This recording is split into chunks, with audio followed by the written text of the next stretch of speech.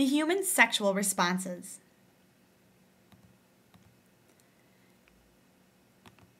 In general, the process goes something like this.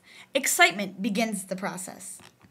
This is sexual arousal. It's the result of a parasympathetic impulse.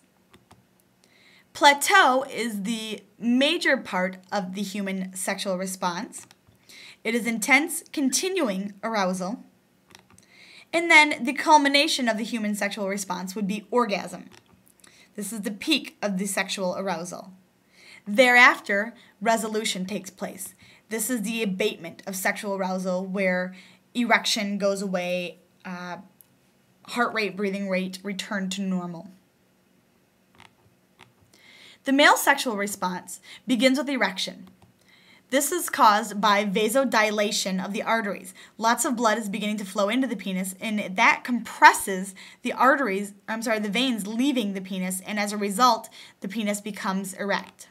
So venocompression, as a result of increased blood flow into the penis, takes place.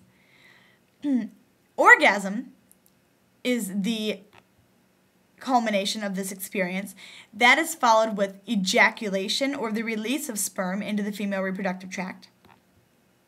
So ejaculation is the expulsion of semen.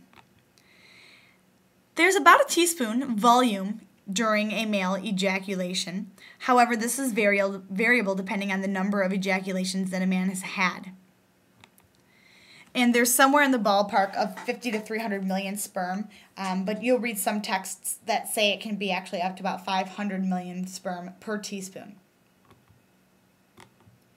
The female sexual response begins with clitoral erection, breast and nipple engorgement, so you have increased blood flow to both the clitoris and the breasts. Orgasm, of course, takes place at the culmination of this experience. This causes involuntary muscle contraction in the female vagina in order to pull sperm up closer towards the cervix.